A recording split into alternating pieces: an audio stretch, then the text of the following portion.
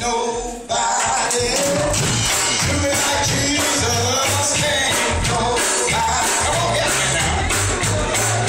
Oh, can't nobody do me like Jesus. 'Cause he's my friend. Can't nobody do me like Jesus. Can't nobody do me like the Lord.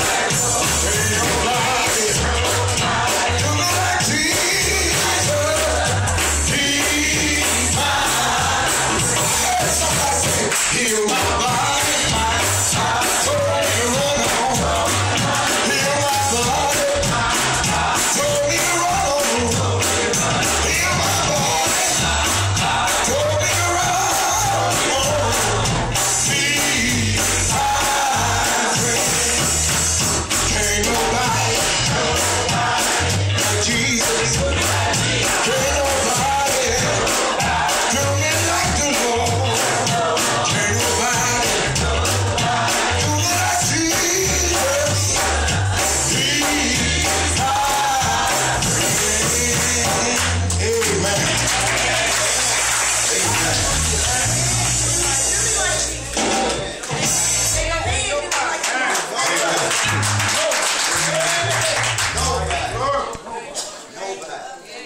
One of the things that we do in our church, we have some young baby. We have babies here. Amen. I'm glad to see babies too. Amen. Glad to see the babies. Amen. You know, mothers name their babies. Babies are supposed to have names that mean something. Now, I ain't about to say something about what some mother named her child, but, you know, hopefully that name means something to somebody. So what if she named him, you know, Juciferous? Maybe her uncle was named Juciferous or something like that. And I'm going to talk about a name here. All right. Talk about a name this morning. The Lord help me talk about this name. Yeah. Amen. Everybody in here has got a name. Amen. You got a name. When you come to Jesus and you open up your heart, you open up your mind, you open up your spirit, and you know, say, Lord, I can't make it into heaven the way I am. You say, I need to be saved. I need to have my sins washed away. I need to have my sins forgiven. So that there will be nothing on the books against heaven and against you, Lord, when I stand before you on that great and awful day. That great and awful day may come today. Am I right about it? I know it's a little warm in here, but it's a whole lot hotter somewhere else. Amen. Now, when you come to Jesus and the Spirit of God enters your spirit, He then changes your name. Oh, I wish I had something. Looking at me like I'm doing a commercial or something. Lord have mercy. Your name shall be changed. And you'll have a different name in heaven, in glory. Amen. Amen. And St. John 17:22 says, and the glory which thou gavest me, I have given them, that they may be one, even as we are one. There's a whole lot of folks going around nowadays trying to reconstruct the Father, Son, and Holy Ghost. I've got to say, I got to get this over with. I don't know when I'm going home to glory. So I need to get this straight today. You cannot reconstruct what already has been fixed in heaven.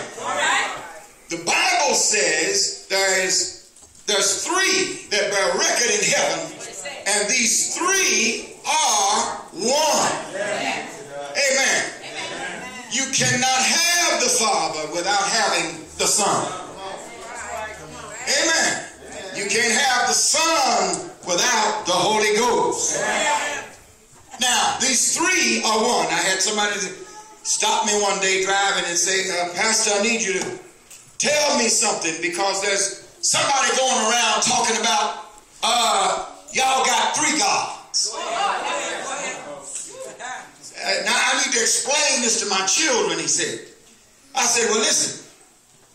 Now I didn't write the Bible. That's right. I just read it. I've been called to preach it. And there was a lot of stuff in the Bible that I never understood, but I preached it because it was God's word.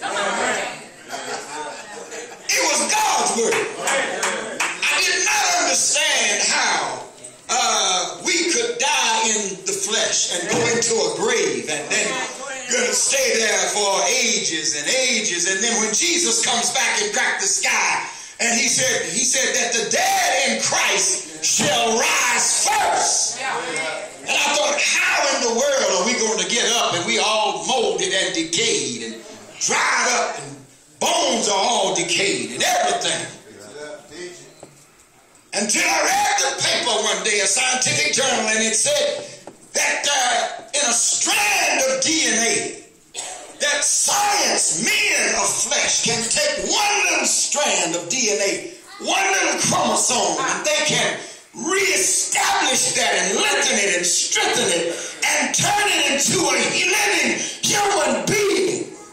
And I thought to myself, oh my God, if they can clone a man, imagine what my God could do. He's been telling us all the time what he could do. But we did not believe it because our mind can't conceive of that.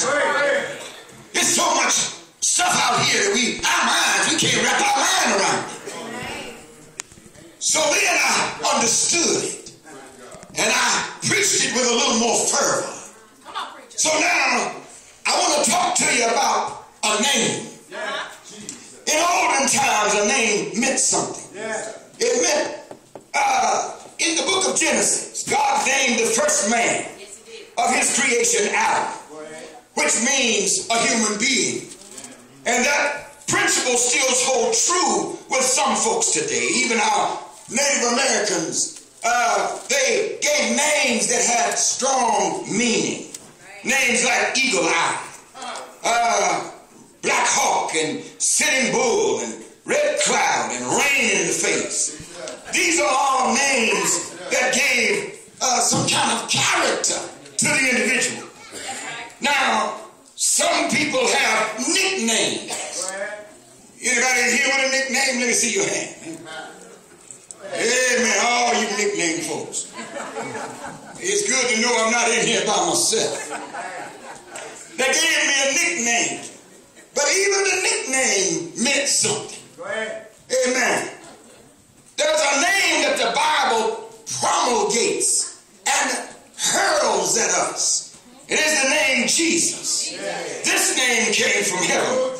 The angel Gabriel was sent from God to a city of Galilee named Nazareth, to a virgin named Mary, who was engaged to Joseph of the house of David.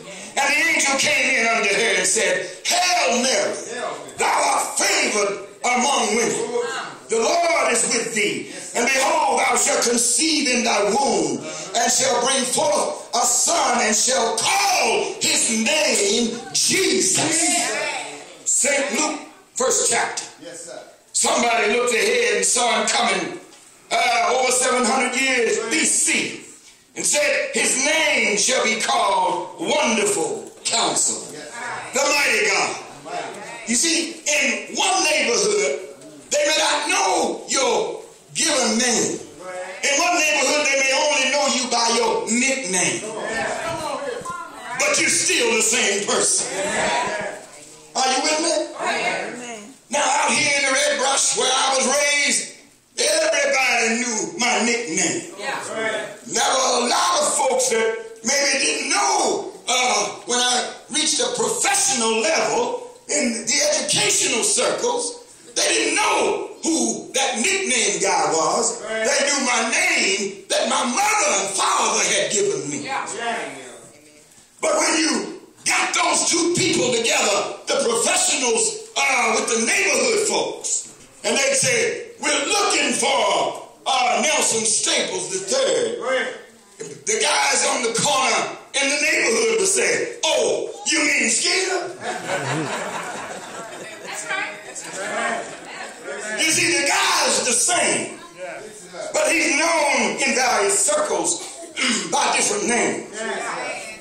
He's also called the Everlasting Father, Prince of Peace, Isaiah 9:6. Solomon saw him coming as the rose of Sharon. You got to understand that there's something powerful about this name. And it's important to know this name has power in heaven and in earth. Solomon 4:15 called him fountain of living water, lily of the valley. But I love the name Jesus. It's a lovely name. It's a powerful name. The name Jesus is the only name given under heaven among men whereby we must be saved. Acts 4:12. The apostle found so much power in the name. He said that this name can heal the sick, cure the lame.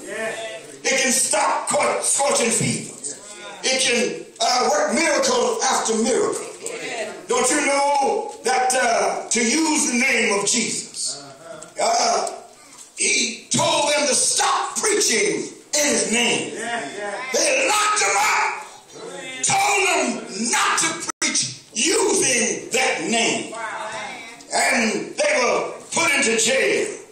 Don't you know they gained the glory of men? They gave the glory, however, back to God. We've got a young man in the bulletin today, and he's known for running a football, but by the name of Ramon. And they butcher your name all over the state. Call him Raymond and Ramusta and everything. But his name